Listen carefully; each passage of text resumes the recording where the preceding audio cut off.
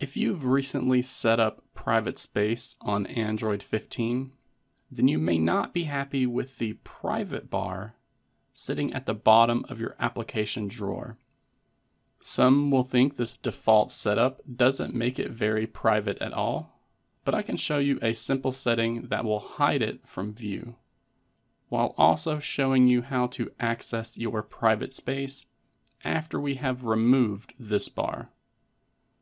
Now, I will assume that you have already enabled this feature on Android 15, but if you haven't done this yet, I'll be sure to include a link to my introductory guide that I've done down in the video description below, while also including this link in the pinned comment as well, so that it is easy for everyone to hide. To begin, we first need to unlock our private space. So bring up the app drawer, scroll all the way down to the bottom, and then tap on that bar so that we can unlock it. Next, look for the gear icon that is right next to the lock button. Tap it, and that will bring up the settings area for your private space. And we can hide that bar from the app drawer by tapping on the Hide Private Space option right here. This will bring up a toggle that will be disabled by default, but we can tap it to enable it. Now, when we go back and we lock our private space, you can see that the private bar is no longer visible within the application drawer. Now, once you have hidden your private space, you may be wondering how you can access it. And that part is easy as well.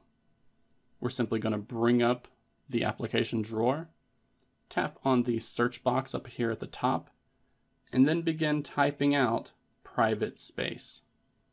You should see a populated result for private space that you can then tap on, which then asks you to unlock your private space.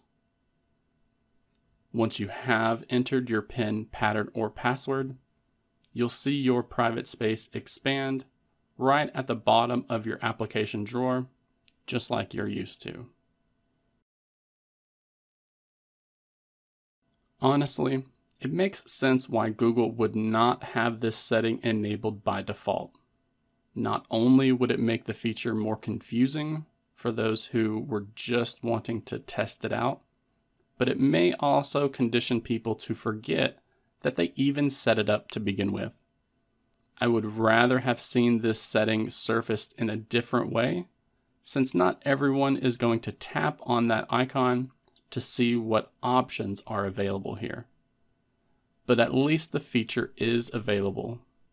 So let me know if you would rather have the private spacebar hidden by default, or if you're happy with how Google displays it in the application drawer. And please, do not forget to like this video while also subscribing to the channel for more Android 15 tips like this.